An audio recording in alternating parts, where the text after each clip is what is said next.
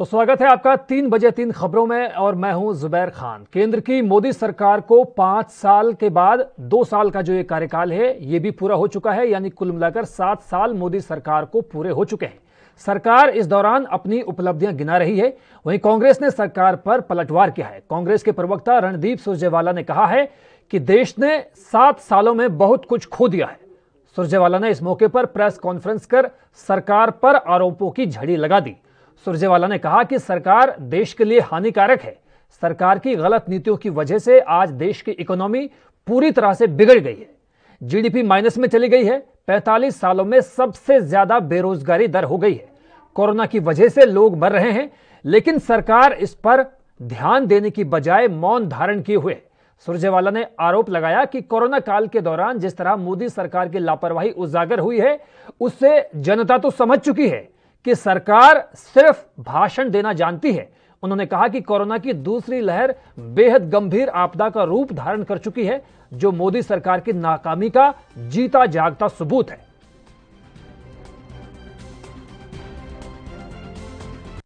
परंतु देश की जनता भारतीय जनता पार्टी को नकार रही है और जिस प्रकार की भाजपा निर्मित त्रासदी हमने कोरोना महामारी में देखी, जिस प्रकार से एक सोती हुई सरकार ने, एक गुमशुदा सरकार ने देश के लाखों लाखों लोगों को, हमारे प्रियजनों को मरने के लिए छोड़ दिया अपने सूरते हाल पर, यह शायद ऐसा इस देश में 73 वर्ष में ना कभी हुआ और ना कभी अगली सदियों तक होने वाला है।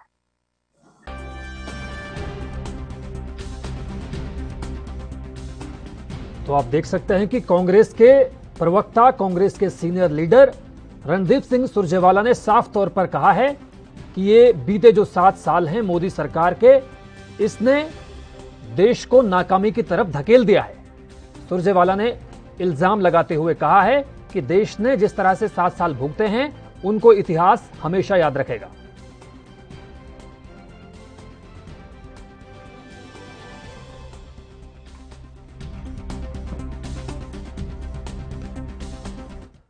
और इस वक्त हमारे साथ बीजेपी के नेता उमेद सिंह जी मौजूद हैं। सर, सबसे पहले मैं आपसे ये जानना चाहूंगा कि ये जो 7 साल अब पूरे हो चुके हैं बीजेपी को, खासतौर पर मोदी सरकार का अगर हम जिक्र करें, तो जो ये 7 साल पूरे हुए हैं, क्या इनसे आप आश्वस्त हैं, सहमत हैं कि जिस तरह से रणदीप सुरजेवाला लगातार इल्जाम लगा रहे हैं, आरोप लगा रहे हैं कि 7 साल में देश को काफी पीछे धकेल दिया है मोदी सरकार ने, आप इत्तेफाक रखते हैं?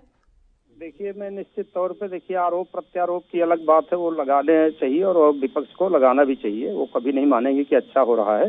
लेकिन मैं इतना कहता हूं कि देश के यशस्वी प्रधानमंत्री श्री नरेंद्र दामोदर दास मोदी साहब जी के कुशल नेतृत्व के अभूतपूर्व 7 वर्ष को होने पर मैं समस्त एनडीए परिवार, असंख्य देवतुल्य कार्यकर्ता एवं देशवासियों को हार्दिक शुभकामना देता हूं।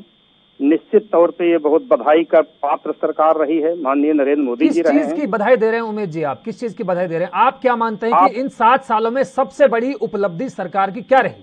आप सुन लीजिए, उपलब्धि सुन लीजिए जी। माननीय मोदी सरकार जी ने दृढ़ संकल्प के साथ जिस तरह से जम्मू कश्मीर से धारा 370, 3 तलाक, नागरिकता बिल, श्री राम मंदिर, उज्ज्वला योजना, जनधन योजना और फसल बीमा, किसानों के लिए 6000 साल, इस तरह के इत्यादि अनेकों काम जिस तरह से उन्होंने देश की जनता को दिया है, जिस तरह से देश की जनता का और देश का सम्मान पूरे विश्व में बढ़ाया है, मैं उसके लिए धन्यवाद दे रहा हूं। बार बार धन्यवाद, कोट कोट धन्यवाद करता हूं ऐसी सरकार को। हमारे साथ आरपी रतोड़ी जी भी जुड़ गए हैं, कांग्रेस का जो पक्ष रखेंगे। आरपी जी, सबसे पहले मैं यही जानना चाहूंगा कि उमेद सिंह की बात से आप सहमत हैं? जुबैर भाई, सारा देश शायद असहमत है। सारा देश आज भुगत रहा है।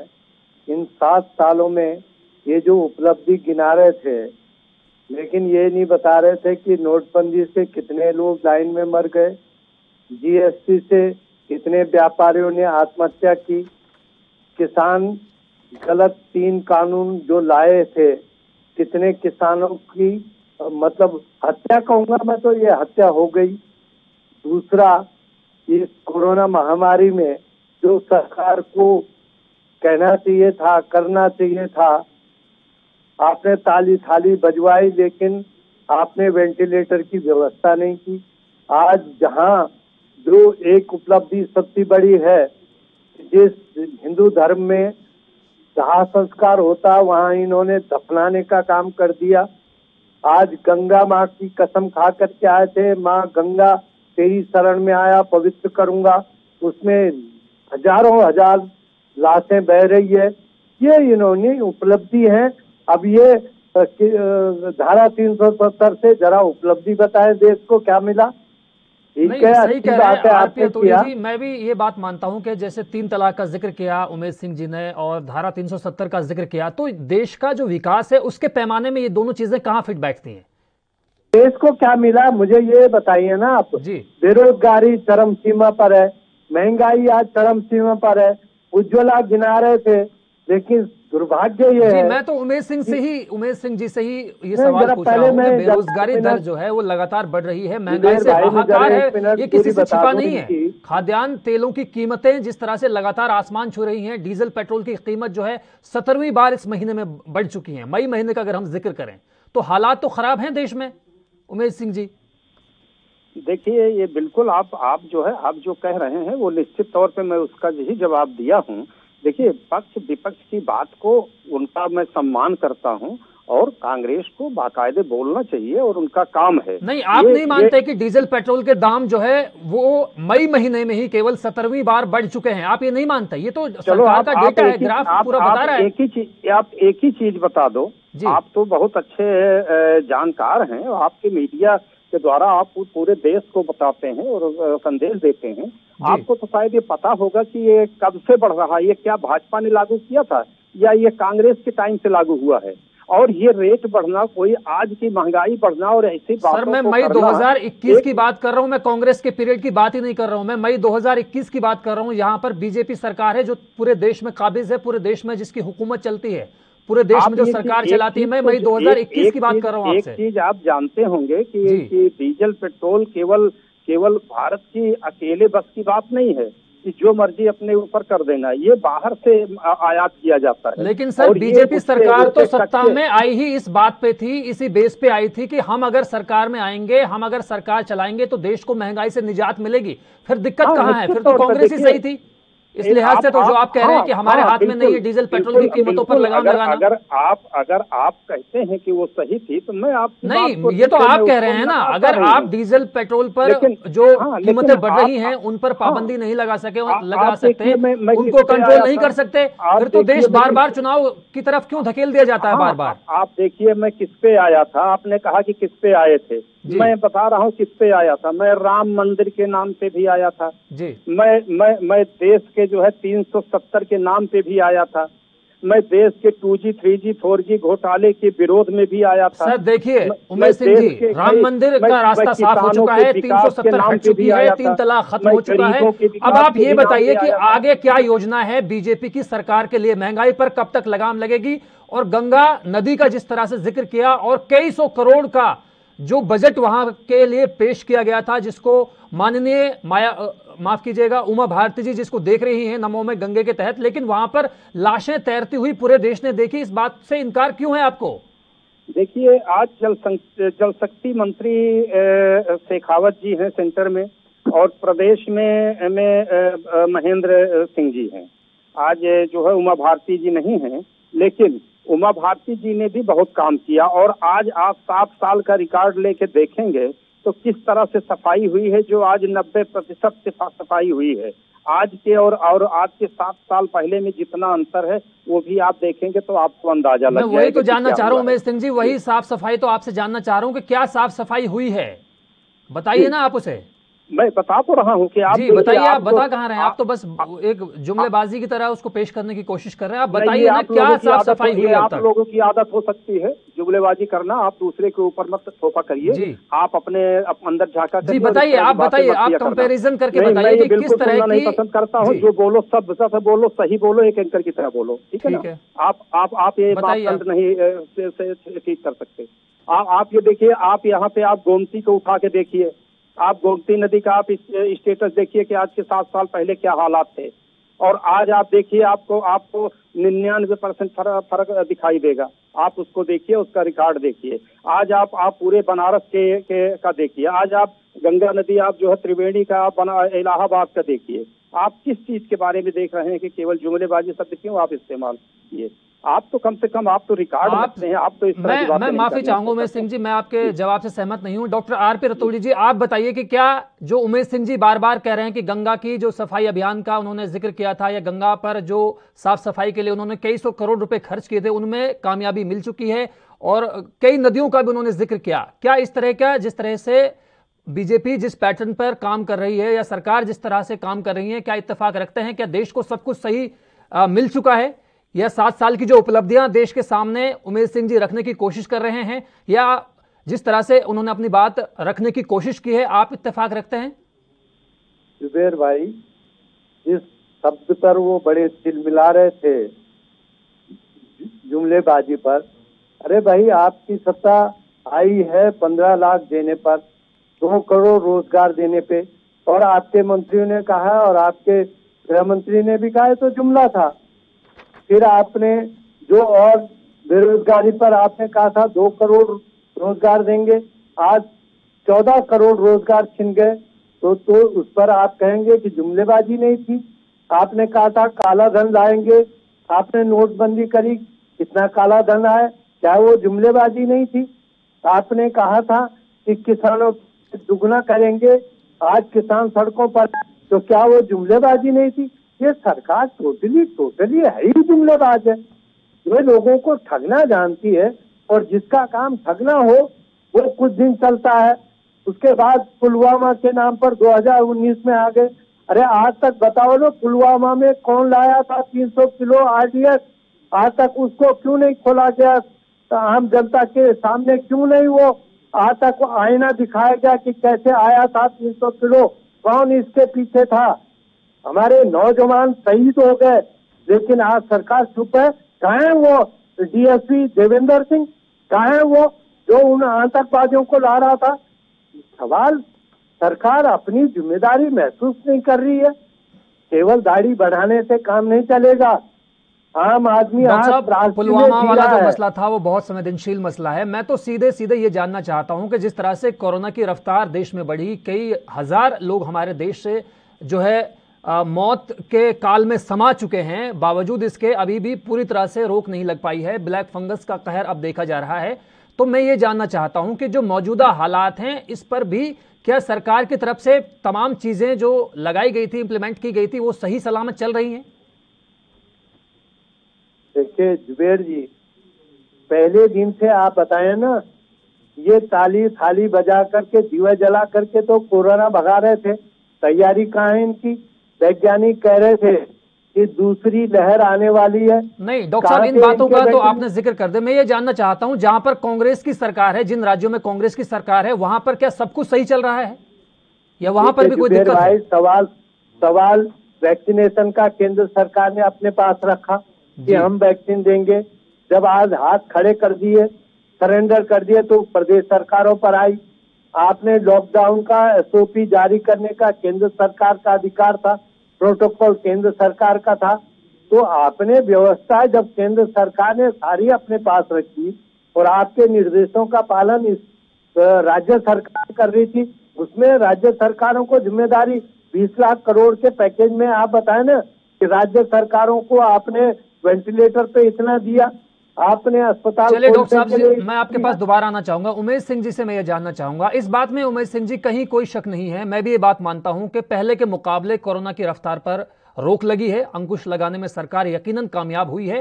पहले के मुकाबले मौत का जो आंकड़ा है उसमें भी कमी आई है, लेकिन ऐसा कहा जा रहा है और यह माना जा रहा है कि अगर ये पहल पहले शुरू हो जाती, 1 साल पहले इस पर कार्रवाई शुरू कर दी जाती, तो शायद इतने ज्यादा पैमाने पर कोरोना नहीं फैलता, इतने ज्यादा लोगों की मौत नहीं होती। क्या आप ये मानते हैं उमेश सिंह जी?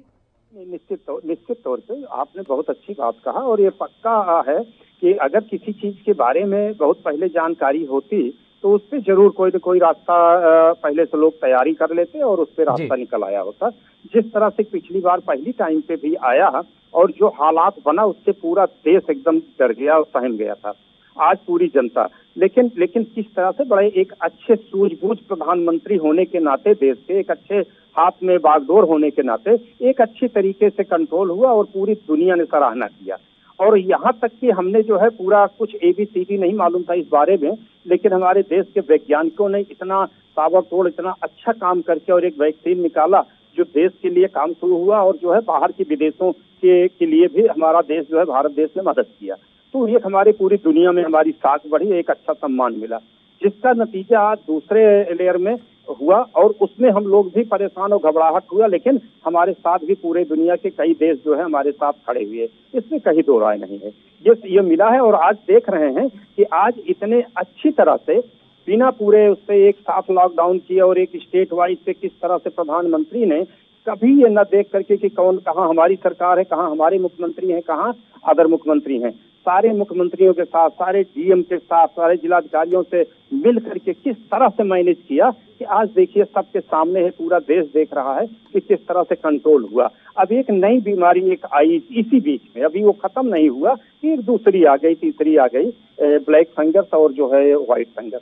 अभी उसके ऊपर भी ताबड़तोड़ काम किए जा रहे हैं। उमेश सिंह जी और डॉक्टर RP रतूड़ी जी, आप दोनों मेहमानों का इस चर्चा में बने रहने के लिए बहुत बहुत शुक्रिया। फिलहाल वक्त एक ब्रेक का हुआ है, ब्रेक के उस पार जब लौटेंगे तो बात करेंगे कि किसानों का आंदोलन दिल्ली की सीमाओं पर लगातार जारी है और सरकार से अभी भी किसान यही मांग कर रहे हैं कि जब तक कृषि कानूनों पर रोक जो लगाई गई है उसको वापस नहीं लिया जाएगा तब तक किसानों का आंदोलन लगातार जारी रहेगा।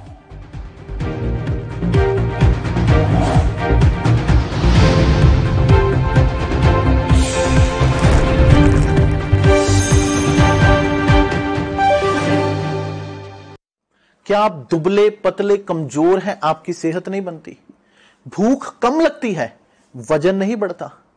दरअसल मेन बात खाना पीना खाना नहीं है, मेन बात है खाया पिया लगना। और अगर खाया पिया लगेगा ही नहीं तो सेहत बनेगी कैसे? इसलिए हमारी संस्था सन्यासी आयुर्वेदा ने एक ऐसी दवा बनाई है जो कि आपके पाचन तंत्र को, आपके लीवर सिस्टम को ठीक करने का काम करती है, ताकि आप जो भी खाएं उसका पूरे का पूरा निचोड़ आपके शरीर को लगे, आपकी भूख बढ़े, खाया पिया सही से लगे, नया खून बने, हड्डियों में जान आए, वजन बढ़े, ताकत बढ़े, चेहरे पर नूर आए और आप मोटे तगड़े खूबसूरत पर्सनैलिटी के मालिक बन जाएं। यह दवा पूरी तरह से आयुर्वेदिक होती है। इसका शरीर पर कोई भी साइड इफेक्ट, कोई भी नुकसान या दुष्प्रभाव नहीं होता। लड़के लड़कियां दोनों इसका इस्तेमाल कर सकते हैं और पहले 15 दिन के अंदर ही आपको इसका असर महसूस हो जाएगा। सिर्फ 650 रुपए की पूरे 1 महीने की दवा होती है और आप इसे घर बैठे 01145454545 पर फोन करके दवा मंगवा सकते हैं।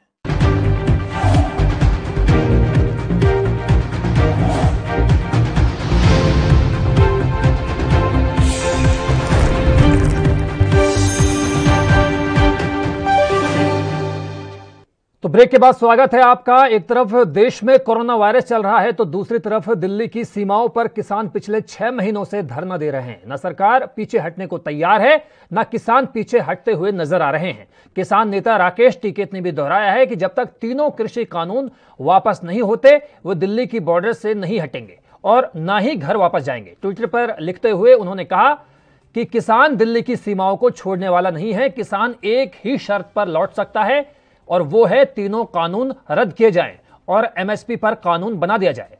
वहीं इसके साथ ही राकेश टिकैत ने सरकार को भी आगाह किया कि अगर किसानों पर कार्रवाई की गई तो वे आंदोलन को और ज्यादा तेज कर देंगे। राकेश टिकैत ने कहा कि देश भर में आंदोलित किसानों पर कहीं भी किसी भी किसान पर अगर मुकदमे दर्ज किए गए तो आंदोलन को देशव्यापी धार दी जाएगी। आपको बता दें कि इससे पहले भी राकेश टिकैत ने कृषि कानूनों को हटाने की अपनी प्रतिबद्धता को दोहराते हुए कहा था कि आंदोलन जब तक करना पड़े, आंदोलन के लिए तैयार, जब तक रहना पड़े वो तैयार हैं। इस आंदोलन को भी अपनी फसल की तरह सींचना है, जितना वक्त लगे लग जाने दीजिए, बिना हिंसा का सहारे लिए हमें लड़ते रहना है।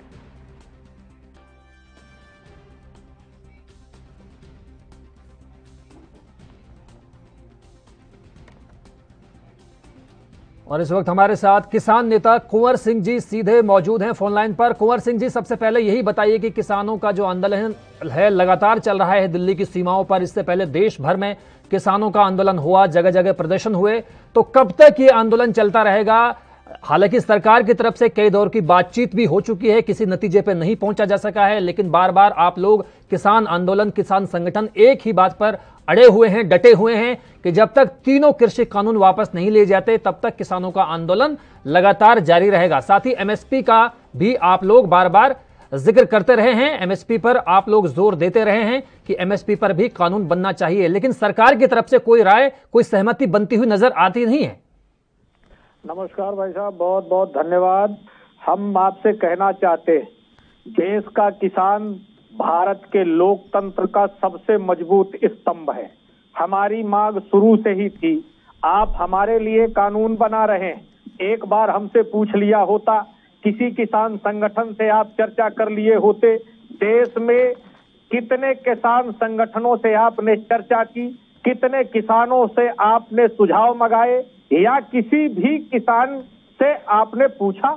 आपने कोरोना महामारी में किसान बिल थोपा है, और थोपा हुआ किसान बिल पूरी तरह से किसानों को बंधुआ मजदूर बनाने वाला है। हमारी शुरू से ही मांग रही है कि तीनों कृषि के काले कानून आपको वापस लेने पड़ेंगे।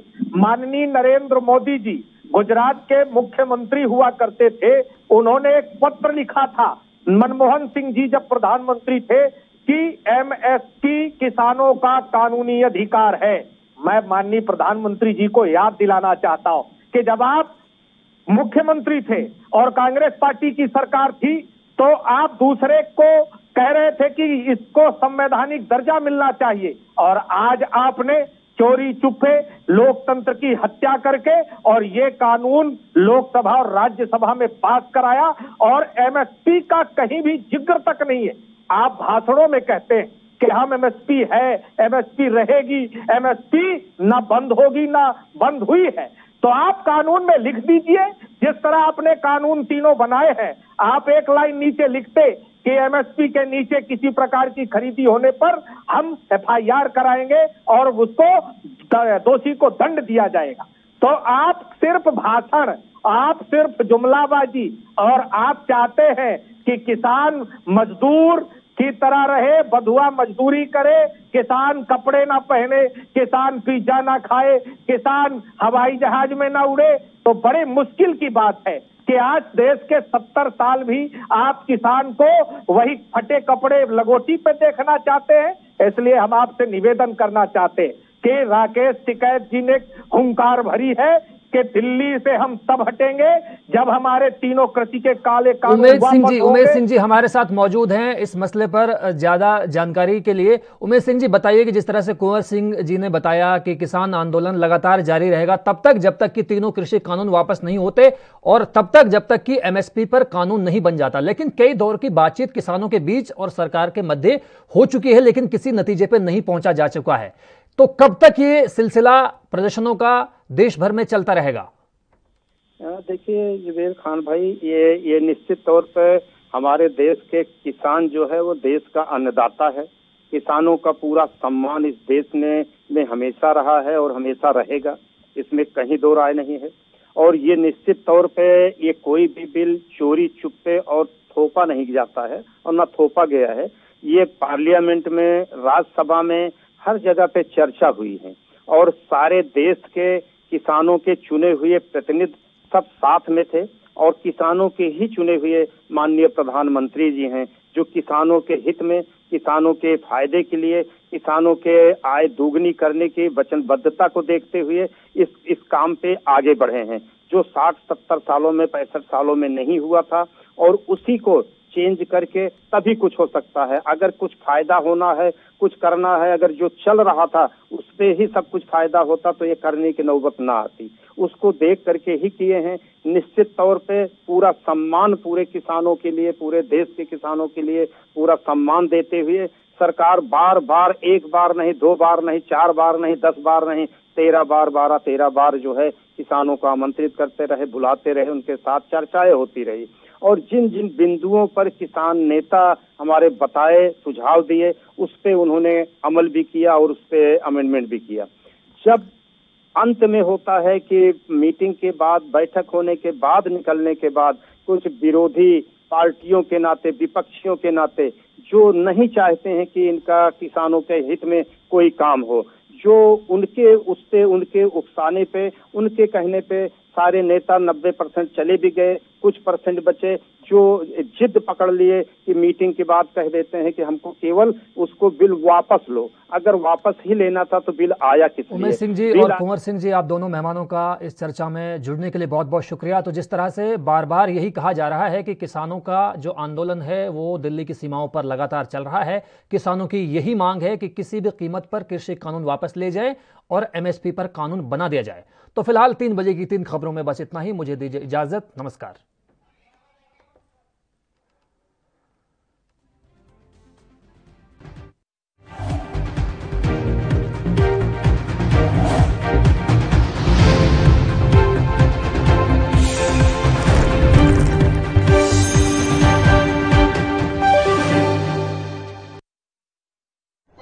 यात्रीगण कृपया ध्यान दें, A&B express news on wheels, Tata sky Airtel A&B news पर आ रही है। धन्यवाद।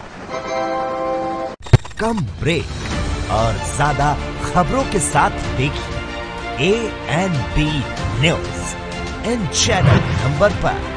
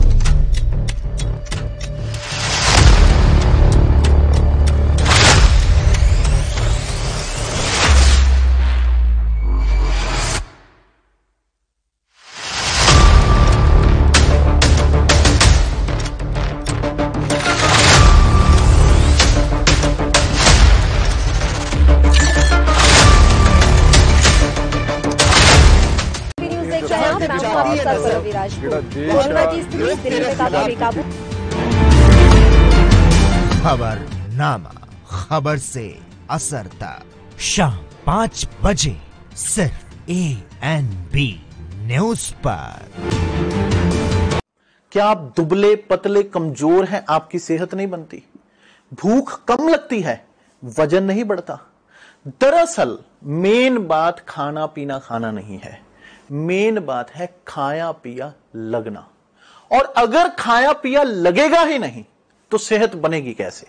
इसलिए हमारी संस्था सन्यासी आयुर्वेदा ने एक ऐसी दवा बनाई है जो कि आपके पाचन तंत्र को, आपके लीवर सिस्टम को ठीक करने का काम करती है, ताकि आप जो भी खाएं उसका पूरे का पूरा निचोड़ आपके शरीर को लगे, आपकी भूख बढ़े, खाया पिया सही से लगे, नया खून बने, हड्डियों में जान आए, वजन बढ़े, ताकत बढ़े, चेहरे पर नूर आए और आप मोटे तगड़े खूबसूरत पर्सनैलिटी के मालिक बन जाएं।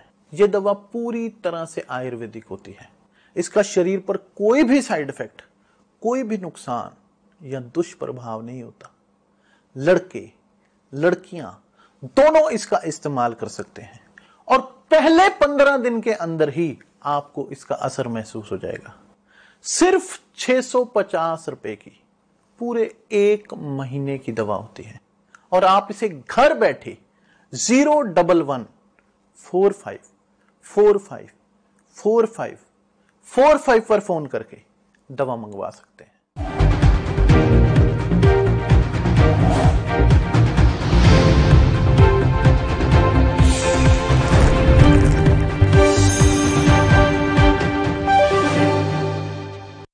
तो ब्रेक के बाद स्वागत है आपका। यूपी के बलरामपुर में एक दिल दहला देने वाला मामला सामने आया है। यहां कोरोना पीड़ित के शव को घर ले जा रहे परिजनों ने तुलसीपुर हाईवे पर स्थित राप्ती नदी के सिसई घाट से शनिवार की दोपहर बारिश के दौरान नदी में एक शव को फेंक दिया। मामले का वीडियो वायरल होने से प्रशासन और स्वास्थ्य विभाग में हड़कंप मच गया, जिसके बाद एसडीएम AK शुक्ल ने मामले की जांच सीएमओ को सौंपी। सीएमओ डॉक्टर VB सिंह ने बताया कि जांच के बाद यह पता चला कि शोहरतगढ़ जनपद सिद्धार्थनगर निवासी प्रेमनाथ मिश्रा को पिछले 25 मई के दिन सांस लेने में दिक्कत हुई थी। उनके भतीजे संजय कुमार ने प्रेमनाथ को इलाज के लिए जिला संयुक्त चिकित्सालय में एडमिट करवाया था। इलाज के दौरान 28 मई को प्रेमनाथ की मौत हो गई। 29 मई की दोपहर प्रेमनाथ का शव भतीजे संजय कुमार ने कोरोना प्रोटोकॉल के तहत प्राप्त किया। शव को घर ले जाते वक्त संजय कुमार और उसके साथियों ने बारिश के बीच शव पुल से राप्ती नदी में फेंक दिया और मौके से फरार हो गए। शव को फेंकने के दौरान कार से गुजर रहे कुछ लोगों ने घटना का वीडियो बना लिया।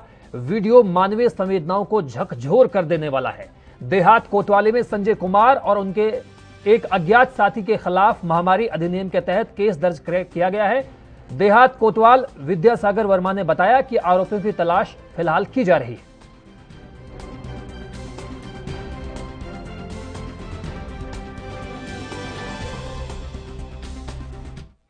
और इस वक्त हमारी सहयोगी मुस्कान सीधे इस खबर पर हमारे साथ जुड़ गई हैं। मुस्कान जी, आप बताइए कि जिस तरह से पूरा मामला आपने देखा, यूपी के बलराम से ये झकझोर देने वाली, इंसानियत को शर्मसार कर देने वाली खबर सामने आई है, आखिर ऐसा कैसे हो गया?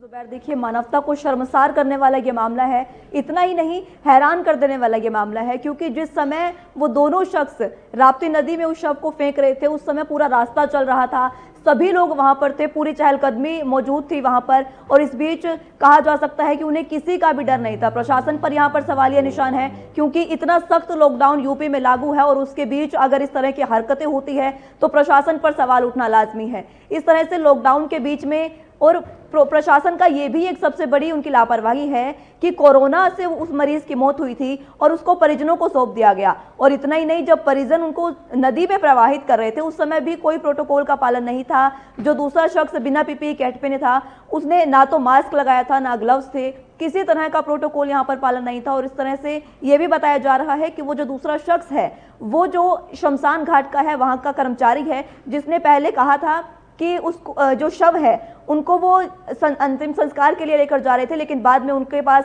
सूचना आई कि इनको जल में प्रवाहित करना है। अब ये नहीं कहा जा सकता कि ये सूचना कहाँ पर थी, लेकिन जिस तरह की सूचना आई है, उन्होंने कहा कि उन्हें फोन आया कि इसको जल में प्रवाहित करना है, तो उन्होंने सीधा जल में प्रवाहित कर दिया। किसी तरह का लॉकडाउन का पालन वहां पर नहीं था, किसी तरह की प्रोटोकॉल का पालन वहां पर नहीं किया गया। वाकई ये दिल को दहलाने वाला, शर्मसार करने वाला मानवता को यह मामला सामने आया है। जुबैर जी, मुस्कान, बहुत बहुत शुक्रिया आपका इस जानकारी को हमारे साथ साझा करने के लिए। तो फिलहाल इस बुलेटिन में बस इतना ही। मुझे दीजिए इजाजत। नमस्कार।